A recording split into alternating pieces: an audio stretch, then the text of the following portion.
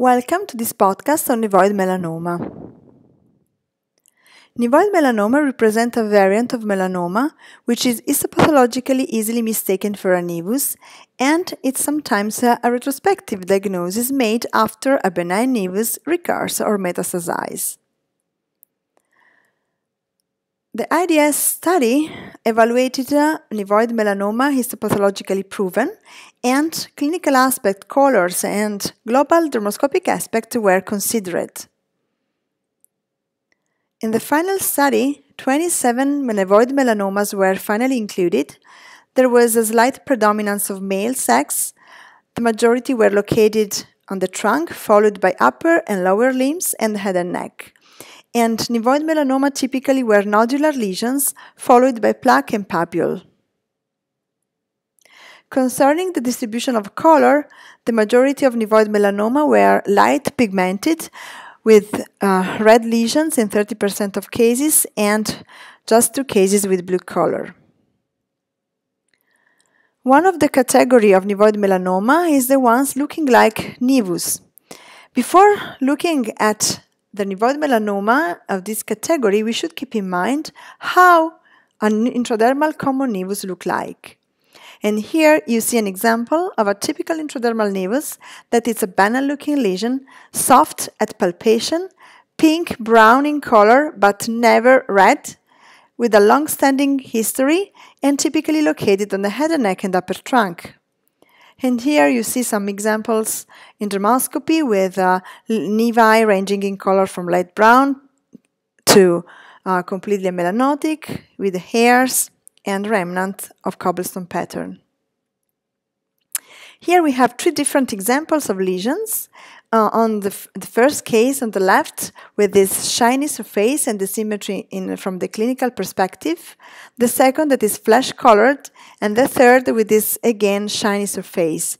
But if we look at the dermoscopy, we see that the first case on the left showed a typical vascular pattern, whereas the second it's barely showing some vessels that are not scary at all. And in the third case we have blue dots and translucent areas are typically findings of BCC. So dermoscopy helps to tell us that the first is a melanoma, nevoid-like, the second is an intradermal nevus, and the third a BCC. And here we have another couple of examples. On the left, clinical, we have again a nodule with this shiny surface, and on the right side, clinically, we have a lesions with this dark brown color, but without any shiny surface.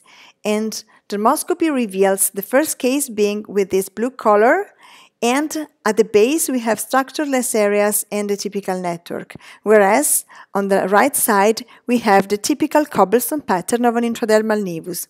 Furthermore, if we have the possibility to touch those lesions, we can clearly tell that the first lesion is hard, firm at palpation, whereas the other is soft. And one is nevoid and the other is an intradermal nevus. Another example here with a clinical view of an isolated nodular small lesions that in dermoscopy reveals the presence of a homogeneous color with blue and brown, but the most important clue is located at the base of this nevoid melanoma that reveals streaks, peripheral streaks. The second category of nevoid melanoma is the melanotic tumors, in which we have here one example of a very large plaque showing some remnant of pigment, dotted vessels, and crystalline structures. And here another more difficult case of nevoid melanoma with these very large in size nodules located on the back of this 70-year-old man. And dermoscopy, the only clue is the presence of dotted vessels haphazardly distributed through the tumor. And if we look closer, we see also that there is at the base, at 5 o'clock, the presence of a tiny remnant of pigment.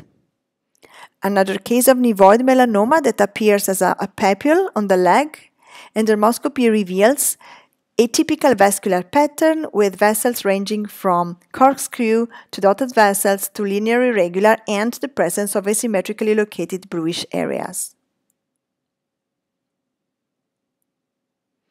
And finally, the third type is the multi-component nevoid melanoma with this multi-component pattern that is easily diagnosed under dermoscopy, because here we have all the criteria that we know for superficial spreading melanoma. So there is no doubt that this is a melanoma in dermoscopy. We cannot distinguish features specific for nevoid melanoma diagnosis, and maybe it's more difficult for pathologists to make the diagnosis of melanoma compared to our dermoscopy examination. And to conclude, nevoid melanoma can be with this nevus-like appearance, very difficult, but combining clinical and dermoscopy together, we are able to catch the beast.